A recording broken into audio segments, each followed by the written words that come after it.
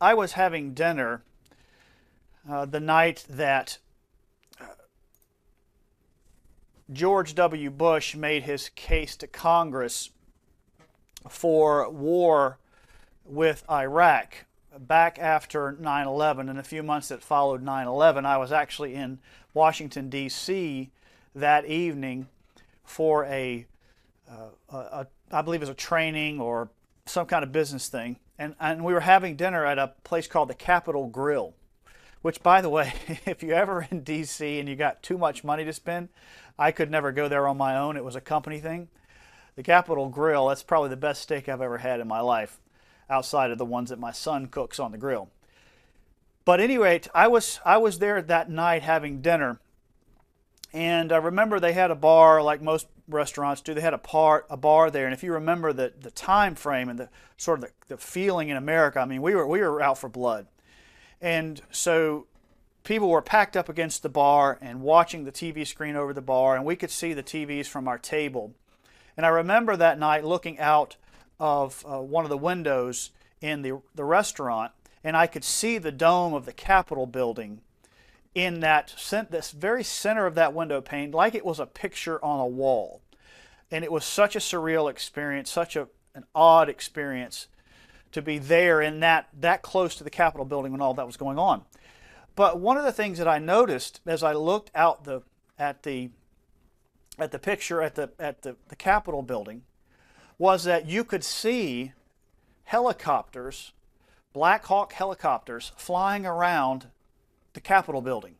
You could see their lights blinking, you know, the little lights that they have, so you can see them. You could see them cut in front of the Capitol dome at times. Not really, really close, but clearly standing guard, because you have the entire Congress, Senate, and the House. You have the President, the Vice President. You have just have basically every federal government leader there is at that location. And I remember how cool that was to see that our boys were standing guard, and you're not going to get us tonight, is sort of what they were saying. But I remember as I walked out that night, out of the Capitol Grill, I could hear jet fighters in the air, and there's always a distinct sound to a jet fighter. It's a much higher pitched, deeper roar than a commercial aircraft, so you can always tell when there's a fighter plane in the air. And I could hear them. I couldn't see them, but I could hear them. And I began to think about what was going on to protect that city at that moment that I could not see. And I imagine, you have to imagine, I don't know this for a fact, but you have to imagine that there must be layers and layers of missile systems going around Washington, D.C. There must have been that night plainclothes officers out wandering the streets. There must have been checkpoints. There must have been military personnel. I mean, there must have been a serious system in place that night to protect the government of the United States at that moment. It was a really, really neat experience for me. It was something that I'll never forget. But people, responsible people protect the things that they love. They put in systems and processes and men and things that keep the things that they love safe. That is what responsible people do for the things that they love. Now, Jesus Christ, the Son of God, loves the church. He loves His kingdom. And He has designed it in a similar way. He has designed it to keep His enemies out of it and to keep His people secure inside of it.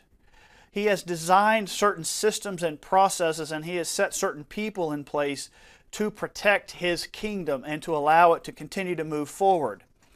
This design includes the way the church is set up, its decision-making or power structure, what is known in theological terms as polity, P-O-L-I-T-Y, polity. But over the years, Baptists have slowly moved away from Christ's plan for the structure and decision-making process in His church. little by little, we have moved away from this design that He has put in place to protect us. And our adjustments have given Satan free access to these processes, to the decision-making processes of our churches, and given him the ability to control the decisions of the churches in order to destroy them. It's as if we have changed the security system of the nation in order to not only make it possible for our enemies to get into the house, the Capitol building, and kill us, but we've put out signs and said, hey, come on in, nobody's watching. That is how bad we have affected the protection systems that Christ has put in place in His church. And so tonight, as we move into another session talking about how to revive Baptist churches, we are going to talk about these decision-making and power systems and processes within the Church of Christ, and see how those systems have been altered, and those alterations have allowed Satan very easy access and a very easy ability to destroy us, to keep us from making decisions that move us forward, to always allow us to make decisions that ultimately destroy us. So here's what we're going to do. We're going to talk about this in a couple of sessions.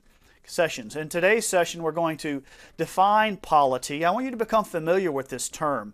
You know, we don't use a lot of big terms in the churches these days, and sometimes that's a good thing. But we need to learn some of these terms, and the word polity is extremely important in the revival of the church. We're going to talk about define polity, and we're going to talk about its relationship to revival, because the whole context of this series is to talk about how to revive Baptist churches. And then we're going to look at the two types of threats to the church. The whole context here is that Satan is entering the church through its power structure, and he is destroying it. So we want to talk about the means by which Satan does that. Who are the vehicles? What types of people does he use to get in there and cause trouble through our existing power structure? And then we want to look at the current power structure or polity of Baptist churches. In general, how are Baptist churches set up and how do they make decisions? And then we want to talk about the Bible's structure. What does the Bible show us as Christ's way of setting up the power structure and the decision-making processes within the church? And then in future sessions, we'll talk about other things. We'll talk about the offices of elder and deacon, get into some detail about what their role is in this whole decision-making and power structure. And then we'll deep dive into congregational voting.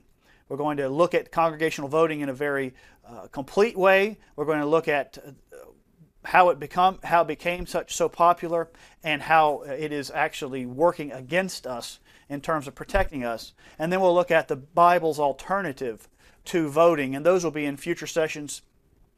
I imagine we'll have at least 2 more sessions to do all of this. So let's begin here. Let's take a closer look at this word polity. What does polity mean? Polity is a word that essentially comes down to this. Let me distill it down to its simplest definition. Polity is all about who has the final say, the final authority to say, this is what we are going to do. That is essentially what polity is. It is how an organization is set up to make decisions. Who, at the end of the day, gets to say, this is what we're going to do. And that central idea answers a number of questions. It deals with a number of issues for us. It says who makes the final decision and who does not make the final decision. That's one of the things that it will answer for you. It will give you the qualifications of the decision makers. Biblical polity, biblical power and decision making. And when you look into the Bible, it's going to give you the qualifications of those who can make these decisions. And then it will talk about parameters and limits of the authority of those in the church. Christ gives certain principles by which the decision makers must operate, and He limits the things that they can do in His Word. And then finally, it will tell you what is the role of those who do not have the final and direct authority over the decisions in the church. That is what polity is in a nutshell. Who gets to say, this is what we are going to do? Now, there is a single goal of polity. As Christ has designed this decision-making, this power structure, this polity, He has a central goal in mind, and that goal is that to ensure that the decisions made in the church are in accordance with God's will and will result in the prosperity of the people. That is the goal of polity. Polity is not like we're thinking of politics in the secular sense, where it seems that today polity is all about getting power so you can do whatever you want to do. Christ has not designed power in His church in order to accomplish the ends of those who are in power. Christ has designed polity in the church to make sure that the decisions that are made are the decisions that He approves of, that He wants made, so that the people will be favored and blessed as they go along. That is the goal of truly biblical polity, is to make sure that the decisions that we are making are lining up with those that Christ would have us to make. James mentioned it this morning. Paul said to follow me as I follow Christ. And so in a sense, polity is set up to make sure that the churches do that they follow Christ by following their leaders who are making these decisions. That's what polity is all about. That is the goal of biblical polity. Before we get into a whole lot more detail about this, let's look at the connection between polity and revival, between the decision-making processes, the final authority process within the church, and what that has to do with reviving them and them coming back to life and being effective again. Let's look at that connection. Because you may be wondering, why, Wes, are we talking about polity when we're talking about revival? I can tell you this, when I pastored my first church full-time, my mind was on revival. My mind was on taking that church and turning it around and seeing it grow, seeing a lot of new people added. So when I got there, I started working right away on evangelism and outreach. And in, I think it was 8 months, 28 people joined the church. We had 9 baptisms. People were being added. But what I didn't realize was, if you're not taking care of this power structure, the things that you try to do to grow the church will not last. So let's connect these two here. First of all, we know we want revival. That's where we're starting here on the left-hand side of the screen. We want to see the churches revived. We want to see people added. We want to see new ministries birthed. We want to see mercy work done to the poor. We want to see evangelism and outreach. We want to influence the culture. We want a vibrant, alive, powerful church. That's what we want. We want to revive. Well, I think it's obvious that if we're going to revive, we have to change. So revival, our desire and drive for revival, is going to push us to make changes. We're going to have to look to change, because clearly we are not vibrant, full of ministries, and so on and so forth as Baptist churches overall in this nation. We are all really very near death, all of us. So what do we need to do there? We need to change in ways that increase the health of the church, increase its spiritual health, increase its level of obedience. We need to make changes that move us towards greater health and obedience. Would you agree with that? All right. Well, we also then, we need to cut out, as Baptists, we need to cut out the fighting and the division that we have. If you've been in a Baptist church for very long, you know that Baptists fight all the time. Now, it's just the dirty laundry, and we're just going to talk about it. We're going to put it out right here and now. Baptists fight all the time. And one of the reasons that we're so small is because we split all the time. We split and we fight, and then good people leave when we fight. So if we're going to revive, not only do we have to move towards health and obedience, but we also have to stop all this fighting and division. You know, we cannot divide all the time and fight all the time and revive. Okay? You can't cut off your arm and increase your health. You know, you can't cut your foot off and increase your health. You have to stop the fighting and stop the division. But here's the problem with Baptist churches, and this is where polity comes in. The problem is, whenever we try to make these changes at the top, the health and obedience elements that we're trying to do, where we're trying to do more evangelism, do more mercy work, change the polity of the church, change the structure of the church, change things, deal with those who are being rebellious, have discipline upon those members who are not following Scripture. Wherever we're trying to do that, what always happens? We fight. That's where the fighting comes in. The fighting comes in when we try to make changes. There are some parts of the church that want to make a certain change. Some parts of the church want to make a different change. And another part of the church doesn't want to make any changes at all. So what ends up happening is through the power system within the church, which we're going to outline in a moment, the fighting takes place, the health and obedience is squashed, and the fighting and division occurs. And it's all through our existing polity. So this is where I was. You see, I really didn't think about the bottom fighting and division piece when I became a pastor, my first full-time pastorate. I just thought about the top piece. So I started preaching the truth to the people. I started trying to move the people to do more outreach and make changes and get a projector and a screen in there and just do things that were moving us forward. But what I didn't realize was all of that was going to be torn down by the polity in the church because I had not addressed that. So, in order for us to make the changes that produce the health, obedience, and eliminate the fighting, the first thing that we have to change is our polity. Our polity, the way that we are structured and the way we make decisions. And I'll give you some examples of that here in just a moment. But this is what we have to change. Otherwise, these alterations that we seek to make will not be effective and they will not last. So polity and revival are very much connected. I can say this with great conviction. If your church stays organized, your Baptist church stays organized, like most Baptist churches are organized, and we're going to talk about what that is in just a moment, you will never see lasting revival because you are set up for Satan to come in and whenever he wants to and blow up what you're trying to do.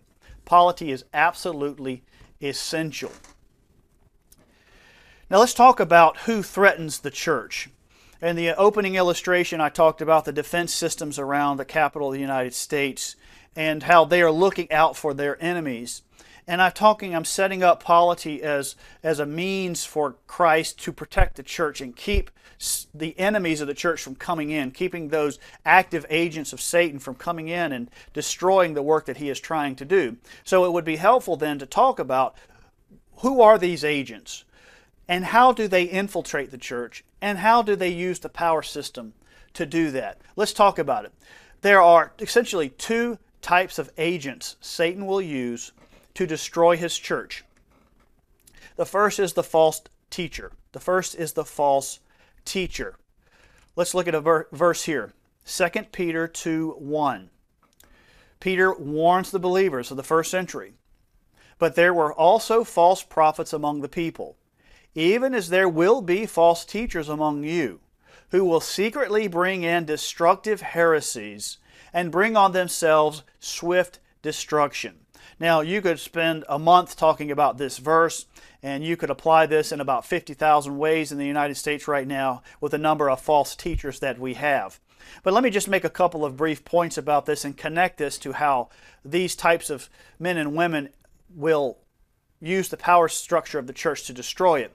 First of all, I want you to see that he is connecting here, Peter's connecting false prophets with false teachers. Prophets at the very core are teachers. And so he's saying a false prophet that were called false prophets in the old days are now being referred to as false teachers. False teachers are false prophets.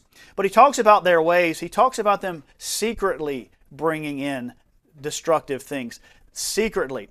This is the way people infiltrate the churches. This is the way the trouble begins. It is always in secret. And remember, I told you that it begins deep within the heart, the most secret place of all. And then it becomes moving on to other people. It's secret. It's secret.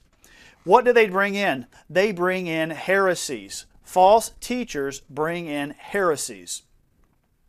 Now, the root word here means the act of taking captive. A heresy is something that a teacher uses, a false teaching, something that is not true, in order to try and win disciples, win people over to his or her side in order to accomplish some goal. The act of taking captive. These false teachings are deceitful, they deceive people, and then they come and they join up and they fight the God-given authority structures in the churches. The goal is to take away a group of believers.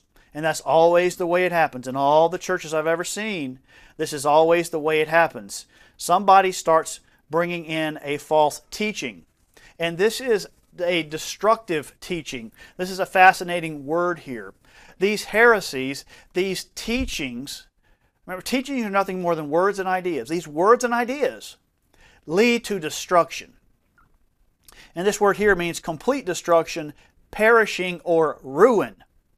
And so you have to, when somebody is beginning to try and win disciples over to their side, and we're going to look at what a false teacher really looks like, and it's not necessarily what you think.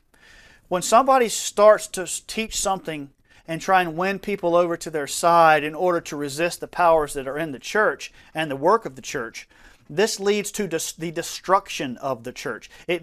What is a split? What is a split? Is a split not destruction? If you've ever been through a split, you know it is destructive. It destroys you. It destroys the other people. It's a nightmare. It's destructive. And this is the word that's used about hell, destruction of hell. So it destroys the church, and it can also destroy individuals by leading them to being condemned for their activities, their actions. And here's our mistake when it comes to false teachers. The mistake that we make is to think that a false teacher only looks like this. We think that a false teacher only looks like this.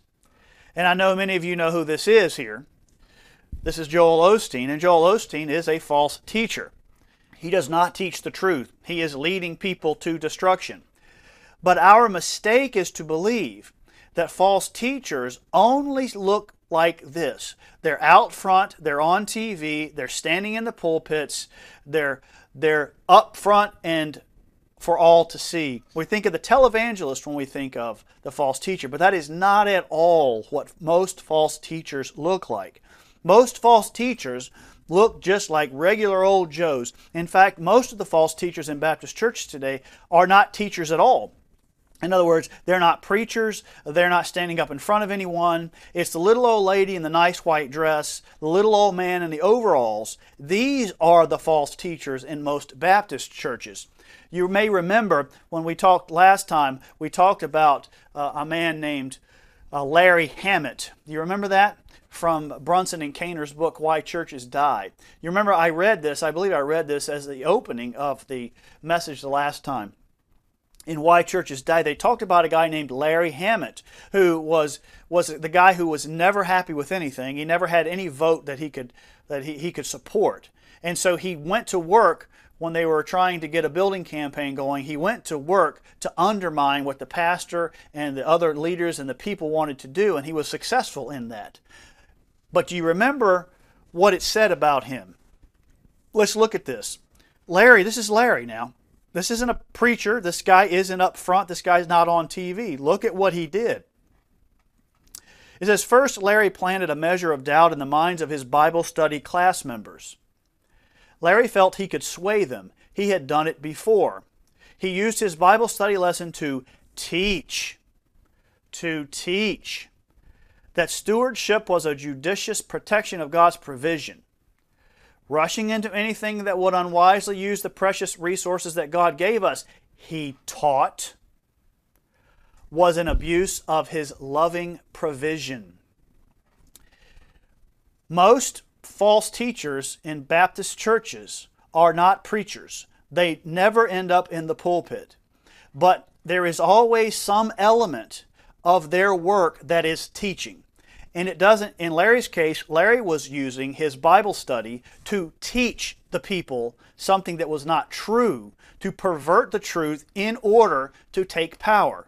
Now, Larry, too, like most false prophets and false teachers in the churches, was undoubtedly trying to use these arguments, these little teaching sessions with other people as he tried to grab power. He would grab them in the hallway of the church and try and explain to them what he was teaching in his Sunday school class. He would try and make his argument, or he would call someone on the phone and try and make his argument. You see, he is teaching. He is using destructive ideas to bring down the church. You cannot think that false prophets and false teachers in Baptist churches are only those in the pulpits, because they are not. There's a second class of people, and they're very much related. But there's a second class of people that threaten the church, and those are the dividers. Those are the dividers. Let's look at dividers. The Bible talks about dividers. Let's look at Ephesians 4:21. Paul says to reject a divisive man, one who separates, one who pits people against each other, one against another. Reject a divisive man after the first and second admonition. So there we have a divisive man.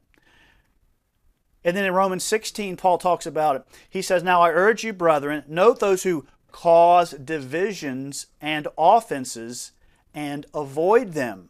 So we see here in both cases, these men and potentially women are dividing. They are causing divisions. They are causing the separation between parties within the church. And in 2 Timothy 2, Paul instructs the elders on how they are to deal with these kind of people. He says, and a servant of the Lord must correct those who are in opposition, so that they may escape the snare of the devil, having been taken captive by him to do his will. So what we have here is, we have, generally this is going to be, Satan is going to use the false teacher. The false teacher is someone who can speak, who can make arguments, who is trying to get people together and use them against someone else. This is a charismatic talker, an influencer, someone who can persuade people. And there's a subset of those people that are called divisive men. They're just divisive. They're not necessarily as charismatic, and they can't necessarily talk as well as the false teacher. But they are nevertheless driving division.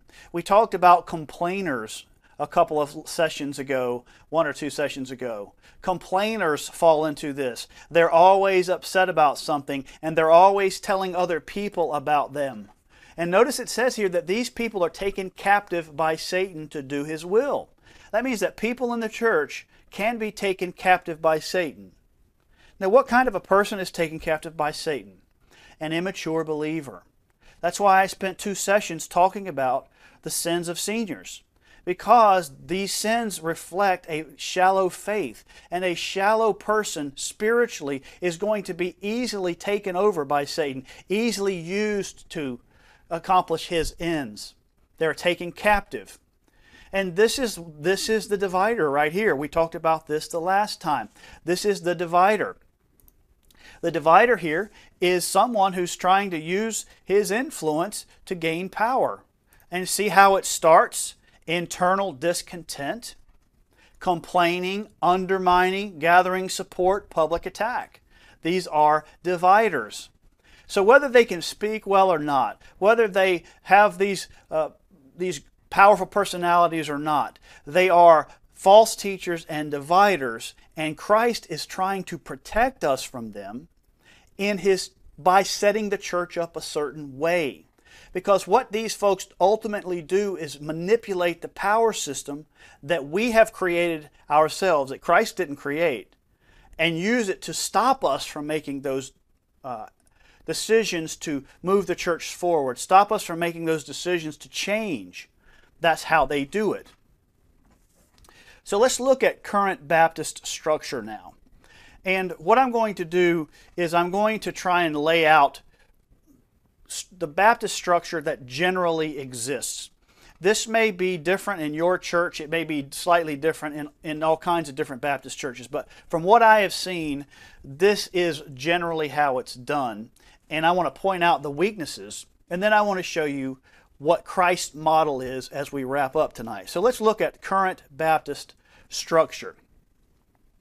Current Baptist structure begins with a single pastor.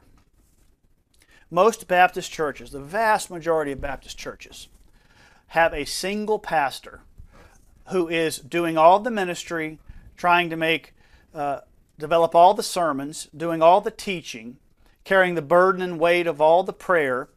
There's one pastor, and you notice that I've put him here at the bottom, and I'll tell you why here in a moment. There's a single pastor in most Baptist churches. And then over the pastor, we have the deacons. In most Baptist churches, in one way or another, formally or informally, openly or kind of quietly, the deacons are over the pastor. They're charged by the people to sort of keep an eye on the pastor. And if the people ever have any trouble with the pastor, they always go to the deacons, and then the deacons go and talk to the pastor. So effectively, in most Baptist churches, the deacons are the managers or the bosses of the pastor. And then we have the members here at the top. The members are over the deacons, and they sort of use the deacons to carry out whatever they want to carry out. The deacons become the servants of the members, but also in a power sense. The Bible, of course, talks about deacons as being the servants of the people, but they use the deacons as an element of their power. When they're trying to exercise their power, they will engage the deacons to do it. Now here's the important part, and this is where the entrance of Satan comes in. The pastor has input in most Baptist churches, but he does not have the final say. So the man who's called of God, equipped of God, set in place by the Holy Spirit, does not have the final say on the decisions that the people make. The people have the final say. And this is not of Christ. This is actually completely upside down. Now we're going to look at the biblical structure here in a moment. But having the pastor, this is roughly the equivalent. Let me tell you what this is equivalent to. If you had a family, and let's say they had 10 kids. If the 10 kids could sit down, let's say that the father wanted to take a new job in another city, and he and his wife agreed that they should move. And so they sit down and they talk to the children about it, and they say, okay kids, you get to vote. Me and your mom are going to have one vote, and you guys are going to get to vote. And if you get the majority vote, we're not going to move. That's essentially what is happening here. Now, I'm not trying to insult the members by saying they're children. You know, you're adults, okay? I've already pointed out that many times, however, our Christian seniors and our other members act like children spiritually. But I'm not trying to insult you by calling you children. But spiritually speaking, in the church as a family, and we often call it a family, the pastor or pastors, which I'll show you in a moment, they are the fathers. They are supposed to be the ones in charge. And the children are the sheep. The sheep are to listen to the shepherd. The sheep are to follow the shepherd. And the shepherd, the pastor, the father, if you will, not in a Catholic sense, but just in a comparison, as an illustration. The people are to listen to the spiritual father or the pastor. And he is to have the authority. And surrounding all of this, and the way all of this say is occurring, is through the instrument of voting. Voting is the way that the members express their will and make the final decision. This is what happens in a typical Baptist church. Now let me show you how Satan uses this. All right? Let me show you how he uses it. I have seen it myself. I have experienced it myself a number of times. All right, we're going to take two scenarios. Let's say that a church is without a pastor. And the church is set up as I suggested already in this typical Baptist structure. The church was looking for a new pastor. The church brings this guy in and they call him to be the pastor. And they tell him they want to grow, they want to move forward, they want to impact the community, you know, all the things that all the committees always say. So the preacher comes in and the preacher starts preaching the word. The preacher starts calling out the sins of the people. The preacher starts talking about things the people don't want him to talk about. He starts meddling and trying to make changes, suggesting changes, moving forward with what he believed the people wanted him to do, what the Bible tells him to do. But remember, I told you that a great deal of the seniors in churches are very spiritually immature. So when the preacher starts preaching about things they don't like, when he starts talking about sin and true obedience and all of the different things that the Bible talks about, the people reject that quickly. Very soon they don't like this. So most of the time what they'll do is they will talk to the deacons and have the deacons talk to the pastor. But at the end of the day, what they will do is they will reject this teaching and this leadership of the pastor through the deacons first. They will use the deacons to carry out this subterfuge and tell the preacher that they don't like what he's doing. But at the end of the day, they will control the pastor through the voting process. They will use the voting process to vote down what the pastor thinks the church needs to do. They will use the voting process to cancel out any funding for the things that the pastor wants to do. And eventually, if the pastor doesn't get in line, they will use the voting process to remove the pastor. Happens every week. So you can see how this system of having the spiritual father, if you will, at the bottom, and then the deacons and then the sheep at the top, and then voting as the real instrument of exercising power and making a decision, is completely working against the preaching of the Word and the changes. You see how the revival is stunted and really killed here? And one of the things that I've noticed about this, there are churches, Baptist churches, that have gone through pastor after pastor, year after year. They'll bring one in, he'll last a couple of years, and they'll bring another one in, and they'll bring another one in, and they'll bring another one in, and one by one, whether it's 3 years or 5 years or 2 years or 1 year, they'll end up, he'll be gone. He'll be gone. And here's what happens.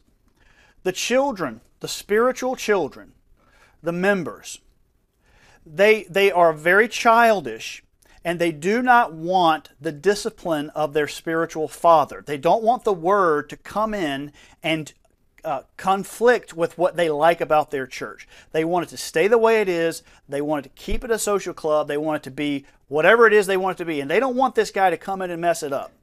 They want him to come in and be a chaplain, to marry them and bury them, and that's all they want. So what happens is when God sends a man in there, and that man is focused on the Word, and that man is teaching the Word, and that man is not taking some of the baloney that the people try and throw at him. Because of the power system, the children throw a little fit. They throw a little fit. We don't like this. We don't like this. And then they vote him out the door. And God sends another man in there to do it. And they vote him out the door. So what happens is the children are never challenged to grow up in the Lord. They stay children year after year. And this is a perpetual spiritual childhood. And so you end up with churches full of older people who spiritually are children because the system that's in place to make decisions allows them to kick the pastor, the spiritual father, out on his ear when he is not doing what they want him to do. That is why you end up with so many childish seniors. Because the pastors aren't allowed the ability to change them, to discipline them, teach them, instruct them, because they're pushed out the door through the power system. Let's say that a proposal is made for change. We talked about a building campaign. I mentioned to you I'm not crazy about building campaigns that require debt. Well, let's say that the church wanted to build something. They wanted to build an extra addition onto the youth building, let's say. And let's say the church had the money. Let's say the church has got money in the bank and they could pay for it right out of their checkbook if they wanted to. So the pastor's on board, the forward-thinking members are on board, and what happens? Oh no.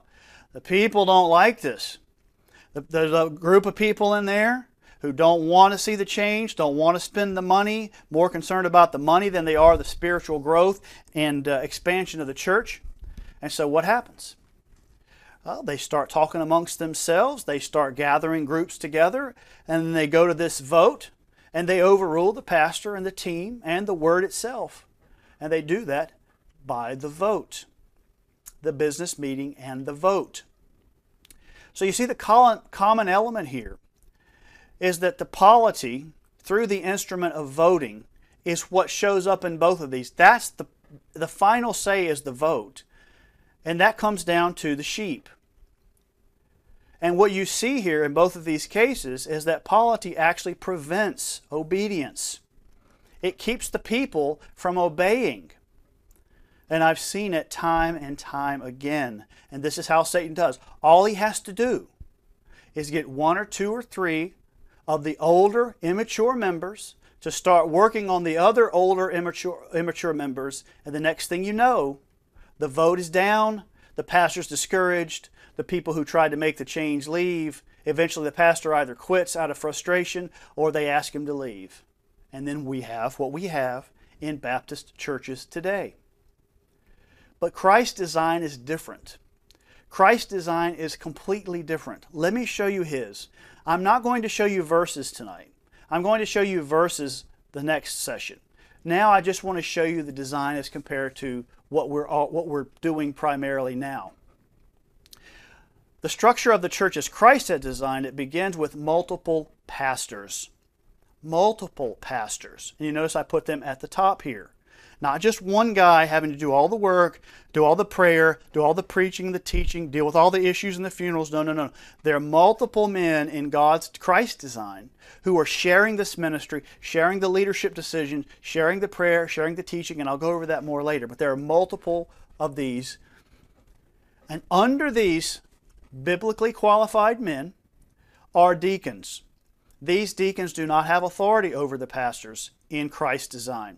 They are under the pastors. They work for the pastors. Their job is to take the physical, temporal, time-bound work off of the pastors so that those pastors can focus on the prayer and the ministry of the Word as we see in Acts chapter 6. And I'll talk more about verses later, but this is just, I'm giving you a big snapshot here. All right? And then under those are the members. Now, I'm not suggesting here that the deacons are over the members in authority, but this is just the way I needed to show it to make the distinction. The deacons are working and helping the people. They're interfacing between the pastors and the people about issues and concerns and all of that thing. And then the members are at the bottom submitting to the authority of the pastors and the work of the deacons. And in Christ's design, the members have input, but they do not have the final say. The final say is always with the pastors or elders on any significant thing that the church has to decide on. The elders are to have the final say. And this whole thing of voting is virtually eliminated. There can be no biblical structure where the members can turn against the pastors and overrule their authority. Now you might say right away, you say, well, what about if the pastors are trying to do something wrong? Well, we're going to go over this in our next session, but God has placed requirements along the way to ensure that this doesn't happen. But it can happen. Any bad thing can happen in any design that you have people in. But if we use Christ's design, we have the best chance of success, and He will be blessing us because we are honoring Him in it. Now let me show you how this is different on the two situations that we gave before. Let's say Christ sends a pastor to a church. All right? And that pastor sets up multiple pastors that are qualified, very key word later down the road. But this man starts to preach and teach the Word and lead the people. And those people, they don't like to hear it, but they cannot reject the pastor through the deacons. They cannot turn against the spiritual head of that local congregation by engaging the deacons to go tell the preacher that he needs to stop with that hellfire and brimstone and start preaching some stuff that we want to hear. They can't do that, you see, because they don't have the instrument to do it. And they cannot use voting to control the pastor. Baptists are famous for doing things like votes of confidence. They'll actually have a vote of confidence on the pastor. This is one of the instruments they use in the voting process to get rid of a guy. And I'm just wondering where the vote of confidence is in the Scriptures. So they'll use the vote. But see, if there is no voting, if there is no mechanism for the people to overcome the pastor, then they cannot do that. They have to submit to what he's telling them from the Word. They have to listen to him tell them about their sins, and they have to wrestle with what he's saying from the Word. Now, they may leave, and that's fine, but they can't just throw him out and continue on their childish ways because they don't like what he's saying. And that is what happens so much of the time. If a proposal is made for change, and the pastors are in full agreement, and the teams that are involved are in full agreement, and some of the other people are involved are in full agreement, the people cannot overrule the pastors and the teams and the Word. They don't have a mechanism to do that. The business meeting vote cannot be used as a tool to stop the important changes that the church needs to make.